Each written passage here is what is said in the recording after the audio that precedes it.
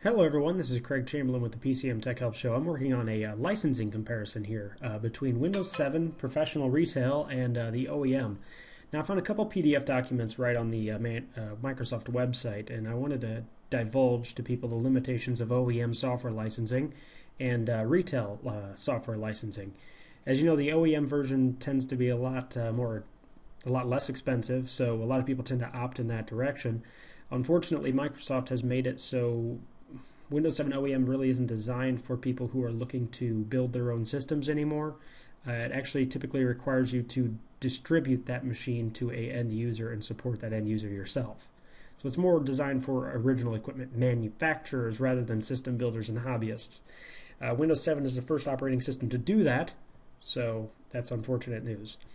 But if I'm looking at the comparisons here, you have on the right-hand side, this is a great document I got from Microsoft's website. It's an OEM software license, rules and restrictions.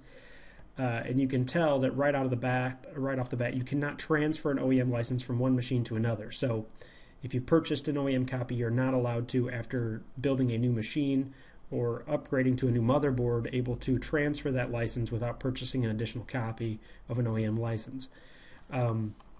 They also cannot be deployed over terminal surfaces. That's mostly an administrative, if you're a system administrator, you're not allowed to do that with an OEM license as well. It also looks like you can there's some restrictions to hardware replacement. The motherboard is the component that determines whether or not Microsoft Windows Desktop Operating System license is required. So if you replace your motherboard, you have to buy a new license. Bad news for people who do have a hardware failure. I do know that you can get a replacement motherboard that's an identical motherboard, and you can get it from the OEM. So in other words, unless a replacement is a defect. So it says a motherboard upgrade or replacement require new operating system license with an identical series motherboard. So you can at least upgrade to a that kind of sucks. Motherboard upgrades or replacements require new operating system license with an identical series motherboard. So if your motherboard is damaged, not necessarily a defect in the motherboard, you actually, even by replacing it with the same motherboard, have to purchase a new license. Quite ridiculous, but that is part of the deal. OEM, Microsoft do not grant downgrade rights, so you can't actually, for Office, you cannot downgrade your OEM license into a lower version, but you can do that with Windows 7. Why you would actually downgrade your version, I do not know, but you do have that right on an OEM license. If you scroll down here, there is some additional information. I know this is more of a technical overview on this video, but usually people want to know the nitty-gritty. OEM software may not be transferred to another machine. That's a given actually for OEM licenses, so you cannot transfer that to a new machine. Even if the original laptop, PC, or server is no longer in use, or if the software is removed, the OEM license are tied to the original device in which the software was installed. As long as the license and device remain together, there's no limit to the number of times they may be transferred from one user to another. So in other words, you can give the OEM machine to another user and they can keep that license, but that's about it.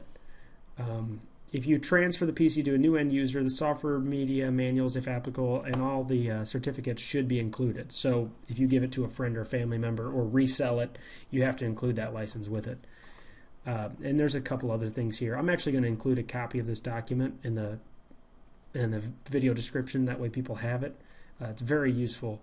There's some re-imaging issues, downgrade rights issues, hardware replacement.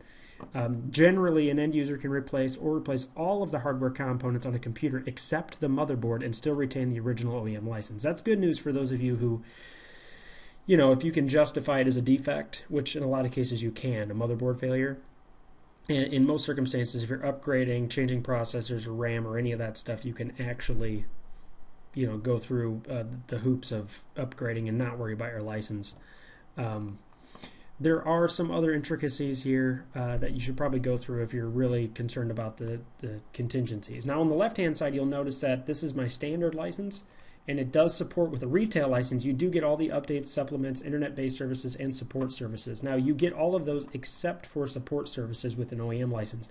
The support actually falls on the OEM. So if you're building this machine for a friend or family member, it is your responsibility to support it, not Microsoft's. So that's a limitation of it. Now, it gets even more interesting if you scroll down here to section number 17 on this license. And here you have transfer to another computer. And if you have a retail version, you can, it says you may transfer the software and install it on another computer for your use. That computer becomes a licensed computer. You may not do so to share this license between computers. So if you build a new machine, you can actually transfer a retail license to the new machine. And also you may transfer the software for an anytime upgrade as well. And this is an interesting one, transfer to a third party. You are allowed to resell this license if you buy a retail copy. So technically you can, I'm done with Windows 7, you can take your license and then you can actually sell it to a third party so that they can install it on their system, but you have to remove it from yours.